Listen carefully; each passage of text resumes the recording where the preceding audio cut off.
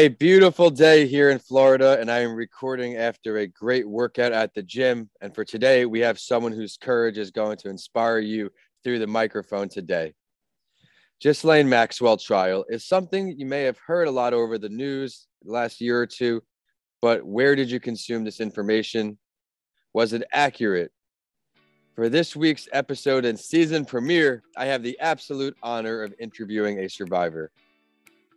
In her lifetime, Skye Brown has survived abandonment, abduction, rape, sexual violence and manipulation, psychological abuse, emotional abuse, food and substance addiction, body dysmorphia, suicide attempts, a divorce. She's been through so much and she's still standing. And today we're going to hear her side of her story. She brings her exquisite personal light humor to every dark shadow from her past, enlightening her audience that humor can greatly transcend even the darkest and most shameful of secrets. And I love that. Her work has not only shifted her own debilitating PTSD symptoms and repeated suicide attempts, but has helped hundreds of silent survivors she divinely encounters and coaches. And with today, she is going to inspire so many more. Before we dive into the show, Molly, I'd like to start with a question. What does mental health mean to you? Yeah, so mental health means accountability. It means acknowledging we have emotions and that we have a spectrum of emotions for a very good reason. Whether you're religious or believe in God or creation, we were given these emotions for a reason. So let's not bypass them or skip over certain unpleasant emotions. That was a big part of my upbringing, is I was never allowed to be angry. And as you've read, there's a lot to be angry about. And if you're bottling that up, then you're masking, you're becoming a different person. You're not yourself. You can't express yourself. So I got into singing and acting to try to cover with that and be able to express and emote through theatrics, since I wasn't allowed to in my own reality. So mental health to me means acknowledgement and accepting that we have a spectrum of emotions that we're meant to go through, and there's reasons that we go through them. I love that. We're going to have the good times and we're going to have the bad times, just recognizing that they're both going to occur. And like you said, too, I love that. Talking about your emotions. We don't want to mask our emotions because it does not do us any good. We've all experienced it, or I should say, at least many of us have experienced doing that. And we know the benefits of just letting it out. So thank you for starting the show, Molly. And to everyone listening on, welcome back to a mental health break. It is time once again to talk all things mental health. My name is Vincent A. Lancy. I am your host and author of the books Mental Health Week and Mr. Lancy Talks Mental Health. You can check them out on my website, vincentalancy.com, or right on Amazon. For those of you who are joining us for the very first time, on each episode, I sit down with a mental health professional or advocate from all around the world to share their story relating to mental health. You never know whose story is going to resonate with you most.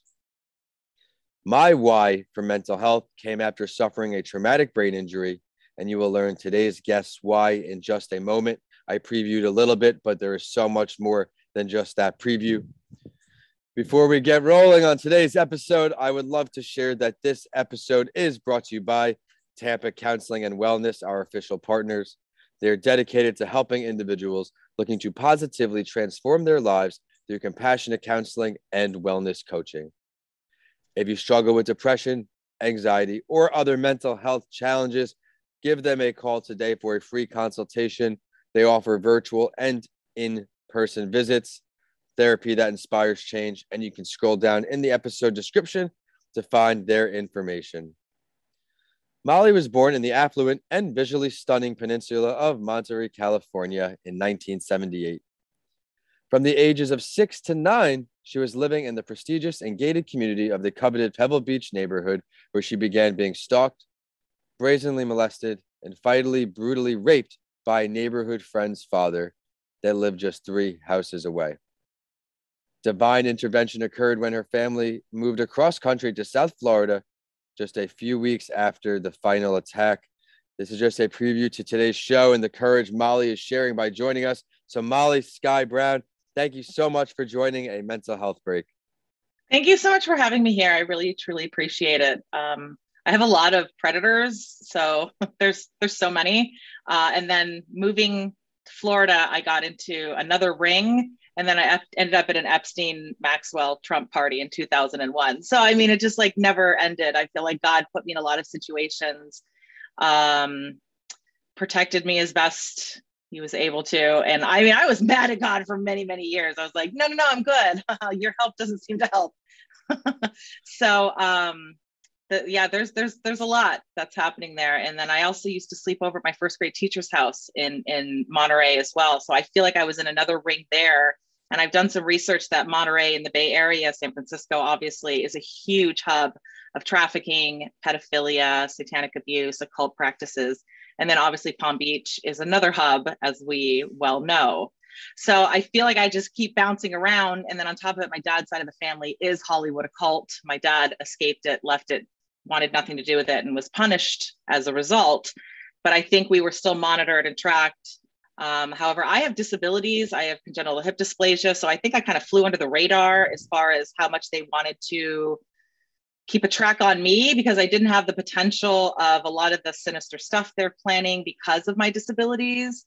So there's a gift in that. And also being disabled does not prevent you from being abused. I honestly thought a big part of my disability would prevent me from predators preying on me, that I wouldn't be good enough for them, which is a weird mentality, but that's just it. Whatever is easiest target in vulnerable is what they're going to go for. Whatever's the easiest thing is what they're going to go for. Again, well, thank you so much for taking the time to share this story here today, because you are helping so many people, as we talked about in the intro, silent survivors that you're bringing to light now. And thank you for doing that. Ending up at a Trump Maxwell Epstein party in my notes in 2001, after a lot of things you had already gone through. Let's now talk about the mental health side just a bit more here, Molly. Anxiety, depression, those are the more commonly or spoken about ones in the public, but there are other things that goes on. Can you explain what you personally went through and still do? So for agoraphobia, absolutely is one of my biggest issues. I call myself independently codependent. I am very codependent on my husband. I don't feel safe most of the time. I don't like to even drive. So it's incredibly debilitating, the trauma that was put on me, and then the psychological ramifications that I'm kind of trapped in my own body. I don't want to pursue things because I was assaulted pursuing my singing career. Like, I wanted to sing to kids and I was still heavily assaulted, which is incredibly scary to me. I used to work at a recording studio in high school, and I always stayed away from the really hypersexualized versions of the high school stuff, and that they were trying to push me into. And I really wanted to do more of the children's singing and Disney stuff. And I still, for a lack of better words, got nailed repeatedly by horrible gatekeepers that, you think you're protected being in this child division. Yes. And I mean, I remember being on a Pringles commercial audition with my older brother, and the director sending my brother out of the room, and the director telling me to take my shirt off because he needed to see what my body looked like for a Pringles commercial. And I remember like half-heartedly like, okay. And then I was like, you know what? I don't know of any Pringles commercials where people are naked. And I told him I wasn't interested. I know. And he was really combative. He was like, no. And then they're aggressive too. So I got really agoraphobic. I just kind of became very avoidant of things that were of a great deal of pleasure to me, which was acting and singing and performing and modeling and doing all of those things. So avoidance, agoraphobia, PTSD. I wake up with a lot of anxiety in the morning. I have nightmares during the night. So I wake up disoriented, and sometimes I think I'm back in the past where I think I'm going to get in trouble for everything, and it's the future. So it's incredibly disorienting. And I think these are things we really don't talk about. Yes. Of layers of disability within the PTSD diagnosis. I appreciate you bringing them to light. And again, the courage just to share everything you are, because not many people come on the show and talk about these specific challenges. And one of my many goals with this show is to help as many people as possible and to touch them. So thank you so much for shining light on that. And well, I think a lot of people are not self-aware. Let's talk about that, how they can become more self-aware. Yes. That goes back to what you asked me beforehand on the whole emotions, and we're not even aware. So we're taught not to tune into our emotions, that anger and sadness and all these things are negative. We don't want to see them. They're yucky. So then we're cutting off half of our personality to fit into a society that is very uncomfortable with those emotions that we're supposed to be filtering through. And then that ends up perpetuating the mental illness of we have no connection with ourself, our emotions, our bodies. So then we have no self-awareness. Mhm. So I have a huge self-awareness, I and love that's a big step. we're taught to really, like you said at the beginning, mask our emotions, or at least when I was growing up, and maybe for you, we didn't have mental health education. We had health class. We maybe touched on it briefly, but I have no outstanding memory of learning about mental health. And Yeah. now I want to stress as well, and I stress it in Mr. Lancy Talks Mental Health Week, that it is okay to have feelings and emotions. It is normal. We already spoke about the good and the bad in life. There are going to be both. Trying to enjoy the good and manage the bad as best as possible is a constant work in progress, or at least for me. I would like to backtrack now in the beginning of your mental health advocacy stages. When did you first start sharing your story? When I was little. The day I was raped when I was 9, I tried to tell my family, but again, I came home with an ugly face at the dinner table, and that was what was more important, was controlling my emotions. And rage and anger gets stuff done. When you're angry, it's an energy that gets you out of a stuckness of being maybe depressed or sad. Being fed up and being anger is an explosive energy. So you can get stuff done. And that's what would happen with me, is it would just combust. And then this rage would come out, and then I'd get stuff done, petition, start talking, start blasting, start yelling, start screaming. And that's not the best way to do it, but it becomes this combustible thing of, I was silenced when I was 9. I was told to speak up, which was the weirdest thing. My mother would be like, tell us. And then she wouldn't give me enough information that it was stranger danger, not daddy danger. And I kept meeting daddy predators. So I was thinking, okay, well, they can't be bad guys or they'd be in jail, because they can't be daddies and predators or they'd be in jail. Only stranger danger is the only thing coming to my mind. So I advocate not so stranger danger of understanding anyone can be grooming you.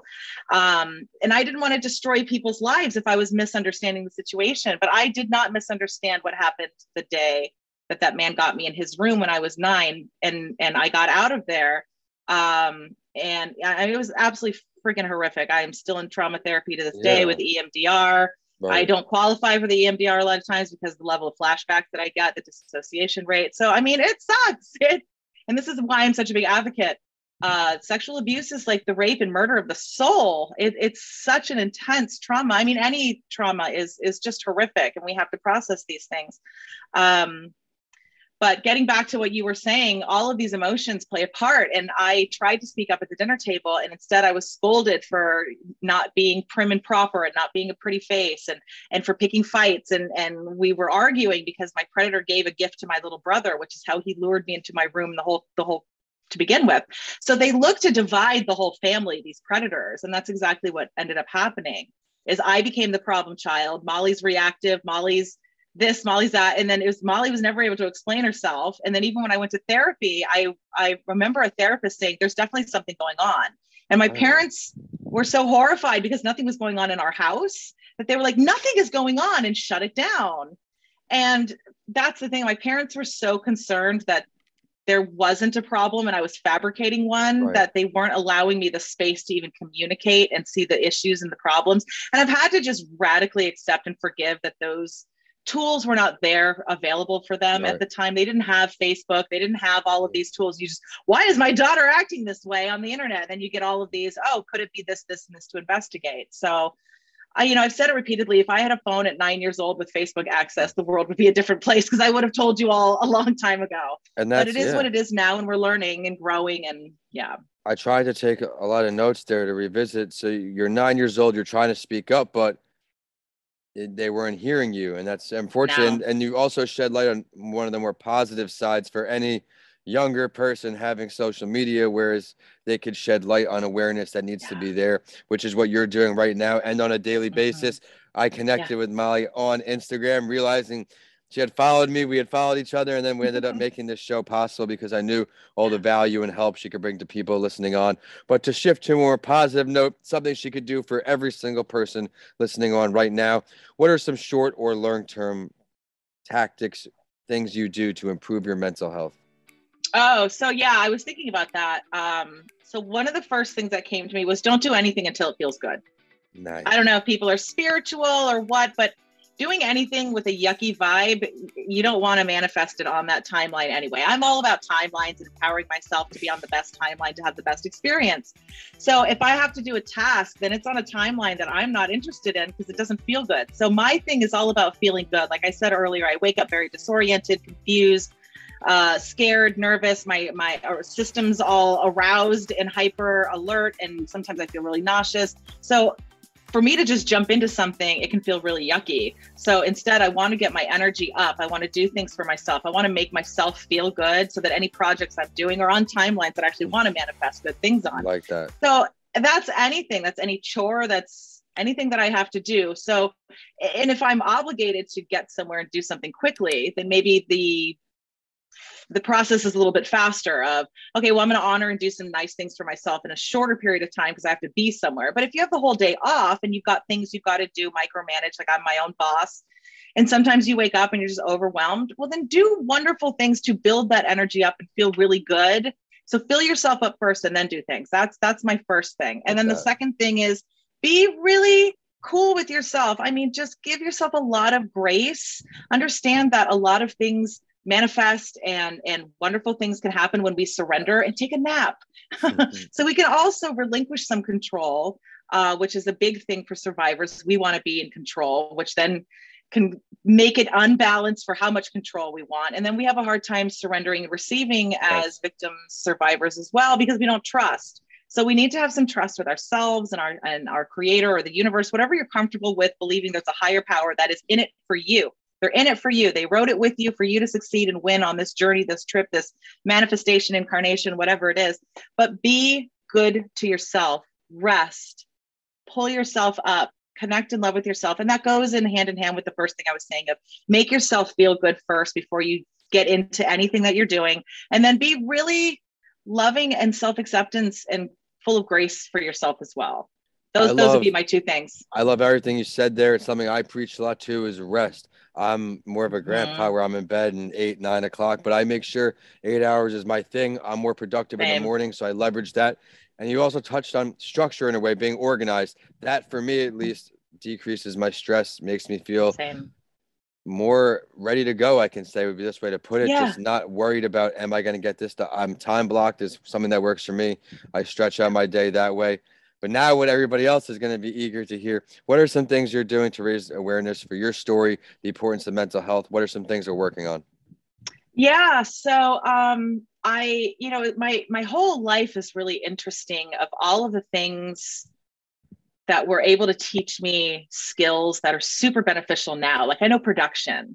I did the morning news in high school every single morning as an anchor and then some of the production stuff. And then I also ran a recording studio in high school. So I know all of this production, which is super cool. So now when I'm like, okay, I want to talk and no one's hearing me, I can produce myself. I made my own podcast. I wrote a blog.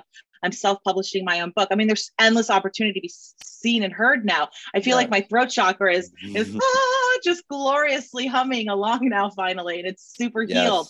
And the meek are speaking and we're meant to speak. I mean, gosh, it's so easy to speak now. So a lot of it is coming to terms with the fear of, I mean, my family, I was preyed on by a lot of predators that were millionaires and billionaires. And their thought process was, you lived, let's let it go. If we speak up about it, they could come get us and we can't fight them. And I used to live by that mentality and respect that for my family, but it wasn't respectful of me and my own story. So I had to just start speaking up and be fearless. And again, I'm not religious, but I do talk to a dead ghost that's still around here named Jesus. But the Bible says 365 times, have no fear. So that's every single day it's telling you to have no fear. And that's what I had to reconcile was, does God want me to be quiet? Or does God want me to speak up and help set all these people free? I remember as a child being really mad at God. I'd be like, who are the meek? Who are the meek? The meek inherit. Who are the meek? And I'd hear back, you are. And I'm like, I don't know what that means. But now I see it, and the meek are speaking. We have so many platforms. We can speak up so easily. We can, and it's hard to speak also, because I know I can be like, here's my little post. Twitter, I got 160 characters. I'm like, what am I going to write? Instagram, what am I going to post? You know, sometimes it's so overwhelming. I don't even know where to get my ideas and how to even get my point across for a lifetime of really interesting abusive situations that I kept manifesting. So I appreciate when I come on the podcast like this, that I can focus on little tidbits and how someone else can kind of Yes. repurpose some of my material and see some of the things I'm not seeing right. And then the I like overwhelm that is a taken lot. off me a little bit, that there's a big community behind us. I like the overwhelming message there. Be fearless in anything you're doing. You don't know if you can do it until you try, and stepping Yeah. outside your comfort zone. It is Right. Like one of terrible my at rapists first. is suing me, and that was my biggest fear. And yet I'm walking through it and winning every step of the way. So Hey, we're here to transcend things and flip some tables. I think you're doing a great job at that, and I'm honored to have you on the Thank show. I you. look forward to continue following your journey, eventually bring you back on the show, of course. And as you know, a preview for Writing with Authors. She mentioned that book. Stay tuned for that. And I think it's a perfect time now to get into this week's Spotlight story. If it's your first episode with us today, towards the end of the show, each week my guest and I go over the mental health of another organization or another individual to let you know Sure. that you are not alone. It does not matter how much money someone has or how they look on from the outside. The inside may be the opposite. And today we're going to go over the story of Kanye West, a name in the news right now, no matter where you look. And for me, I started hearing the name Kanye West as a kid with music, and now he's obviously doing a lot more battles with mental health challenges. And we're going to dive into two articles I found just now. Mm-hmm. If you're on the news right now, you see him having beefs and arguments with his mother of his children, which is terrible to watch right now, where the kids are going through this divorce. And even on social media, there's issues on TikTok with the child posting, Kanye having rants about Pete Davidson, who is the new man apparently. But I want to share some quotes here I found in the article. I'm working on my communication. I can benefit from a team of creative professionals, organizers, mobilizers, and community leaders. Thank you for everyone who's supporting me. I know sharing screenshots was jarring and came off as harassing Kim. I take accountability. I'm still learning in real time. I don't have all the answers to be a good leader and a good listener. These are things he's making public. And I mentioned before for the kids where I can't imagine myself being a kid and seeing my dad on social media dealing with all this, but I do hope he gets the help he deserves. Um, I'm not. Both parents on social media. I mean, these Yeah, kids. we could talk about both of them right now. I mean, for me, we can also even talk about the mental health of the children, how they're affected from this. What's your takeaway on Kanye West or even Kim in the public light? Well, at the core of all of this, which I find so sad, is everyone just wants love. Yes. Everyone just wants love, and they want this ideal situation in marriage. But then there's all of this really weird programming that our society has around a lot of things that gets into that pure essence of that dynamic of we just want love. Yes. And then we're afraid to be vulnerable. And then on top of it, I mean, Kim is the most beautiful woman on the planet. And then Kanye is this most genius man thing. So there then these hierarchy dynamics of these impossibles that are not the core of who these people truly, truly are, but they're these manufactured pieces of society that they also have to integrate and be vulnerable. So what I love about Kanye is that he does take accountability. He's like, yeah, no, I see it. So I love that. I love that we're all learning and growing together because like you said, in the 80s and even the 90s, we didn't talk about any of this. And even his bipolar diagnosis, I wonder if that is still trauma related and not just an organic bipolar diagnosis, if there is an underlying PTSD, because again, then the meds and all the treatments for those things don't really work for bipolar because you're not truly bipolar. You're not truly those things. You are traumatized. And that was my case. When I went in 2001, right before I got trafficked to that Epstein party where I met my recruiter at this hospital in Palm Beach, that's what they were telling me. They were saying, you have clusters of BPD, you have clusters of bipolar disorder 1, other things too. They said no schizophrenia, even though I talked to a spiritual team, so that was good. They said no, that's real. That can be a different thing. So that's good.